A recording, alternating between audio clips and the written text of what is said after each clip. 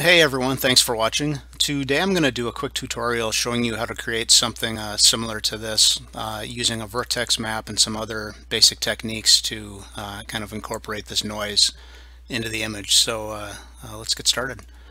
So I already have open my scene template, which includes a sphere and some basic 3-point lighting as well as a camera. So if we drill into the camera, I'm going to take my sphere first of all and make it editable. That's needed for the vertex mapping.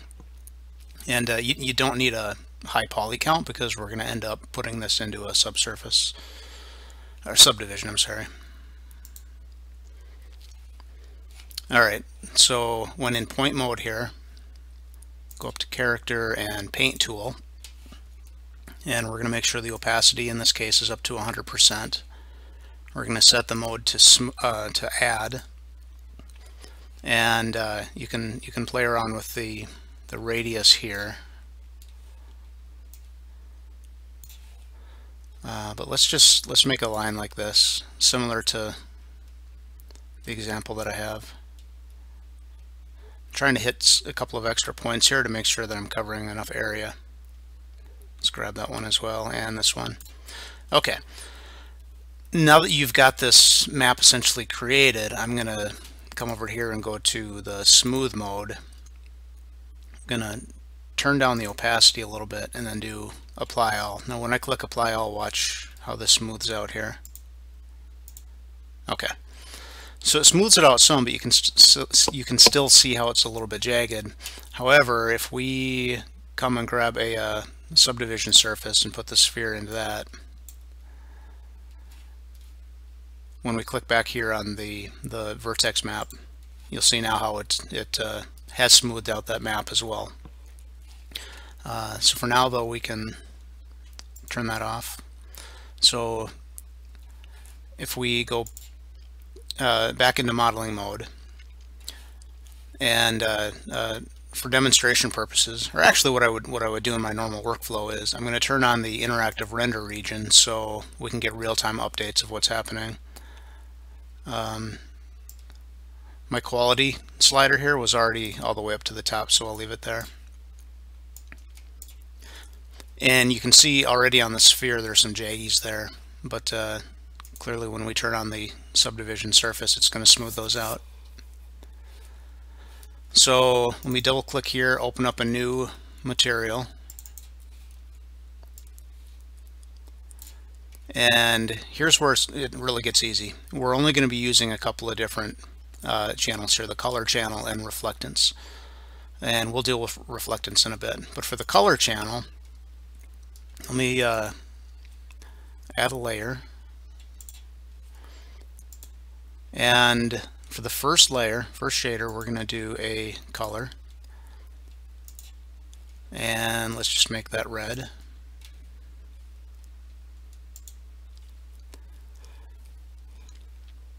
Next, let's add a, let's see, it's under Effects, Vertex Map. And for the Vertex Map, we need to change this to Layer Mask.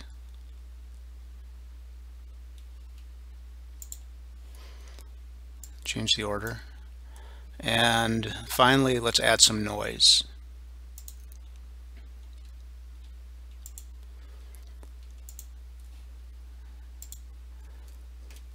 And I think in this case, yeah, let's go with this Luca. Now, if we apply this to the sphere, we see immediately that it's nothing but the Luca. Now, there's a reason for that. The noise has to go below the vertex map. Alright, now's the time in life when I troubleshoot. Oh, it's always something simple, isn't it? So within the vertex map, we need to actually drag the vertex map in here so it knows what it's looking for. And when this refreshes, we see it's the opposite of what we want, so let's click on invert here. And there it is basically. But you can go in here and you can play around with the noise, with the color. Let's say, for example, we want it to be black and you know, a darker shade of red. That's not quite what I want, but let's go a little bit lighter. All right, I kind of like that.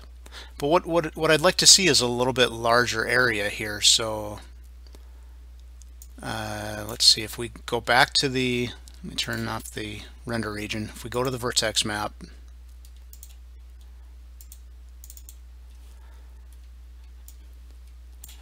and I change this back to add, and we go to point mode over here, hopefully, yeah, there we go, we can expand the size of that vertex map.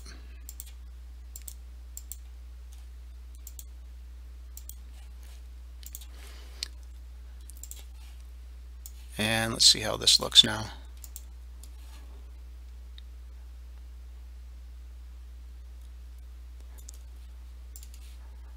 One more change here.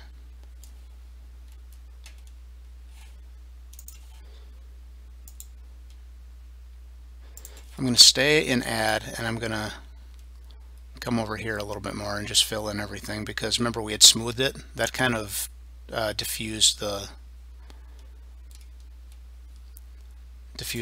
intensity of that map. So I essentially was bringing that all back to life, and then I'm going to come back to here to smooth, bring this down again, apply all a couple of times, and that should do it. That'll be good enough, I think. All right, now we need some sort of environment to add reflection here. So I'm going to go to my old standby. You can use any sort of HDR map technique that you like. That could be as simple as adding a sky object and throwing a photo on there. You know, really you don't even need to use a full HDR photo. You could use anything depending on how detailed you want the reflections to be. But I'm going to use SIBL Loader, and I do have another tutorial that outlines this tool. It's free, and I use it on just about everything that I do. So if we open this up, let's see, I think the one that I used for the example was this, yeah, this dirt road one. So we just click on it. I want to exclude some of these options. I don't want to use its global illumination. I do want to see the background. I want to load the environment and the reflection. In this case, because I've got 3-point lighting already set up and it's such a simple scene with no real shadows or anything, I'm not going to create the sun. I'm not going to create any other lights. If this template has other lights, I'm just saying don't load those. And I definitely don't want to turn off the existing lights that I have in my scene, so I'll check that, uncheck that. When we do apply preset, now we'll see that scene comes up in the background. Now if we take, let's see, if we go into rotation mode, I want to turn this a little bit just so that we can get a different background.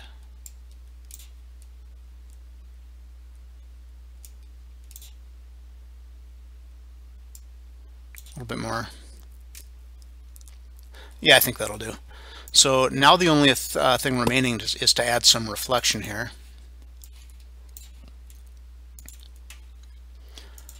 So typically, again, in just about everything I do, I remove the default specular.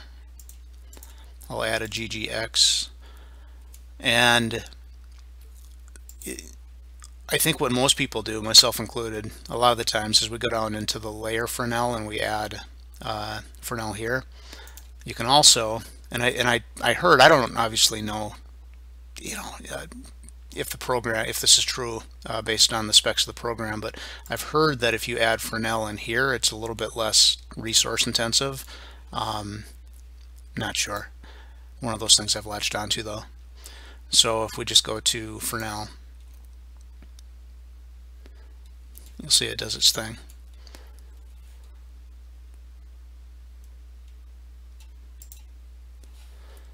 So now if we go to render settings, if I turn this off actually, actually I'm already drilled into my camera, but I want to zoom in here so we get a better shot.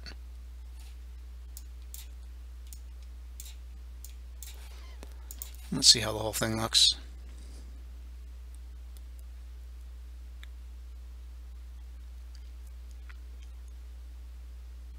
There you go. You know, I guess realistically I don't really have to waste your time on render settings. I prefer for still images to use physical with settings cranked up, right, because it's only one image as opposed to a video scene. So if it takes, you know, 10-15 minutes to render out something beautiful, that's cool. But anyways, hey, thanks for watching. I hope you enjoyed this. I hope you picked something up. If you heard me say anything that's inaccurate, or if there's a better way to do things, please do drop a note. If you like these tutorials, it would be great if you could subscribe and help YouTube direct more people to my channel. Thanks again. Bye.